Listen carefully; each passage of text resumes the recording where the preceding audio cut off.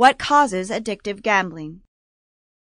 There is no 100% consensus on what causes it, but we can draw some very powerful generalities here that seem to go across everybody's sort of idea of what addictive gambling is. Of course, there's probably a propensity for the individual to be impulsive and to receive rather quick feedback and reward systems.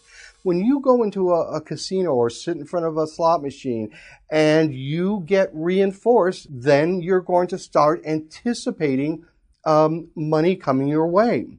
Now, there are several types of learning.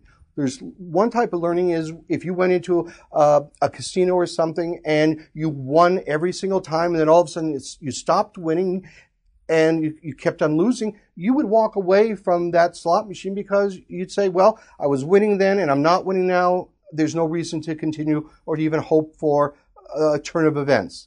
There's another sort of learning where every time you went to the slot machines, you put in coins and you never won. Well, chances are you'd never become addicted.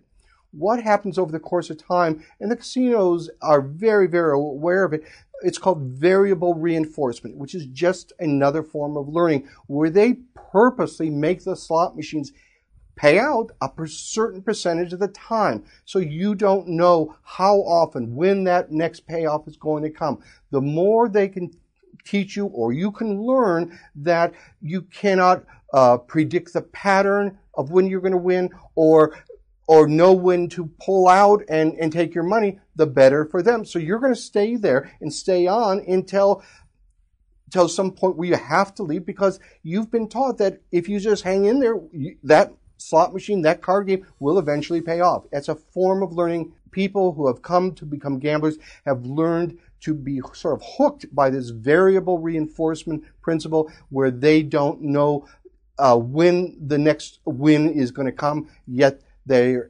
anticipating, they're salivating, waiting for the reward.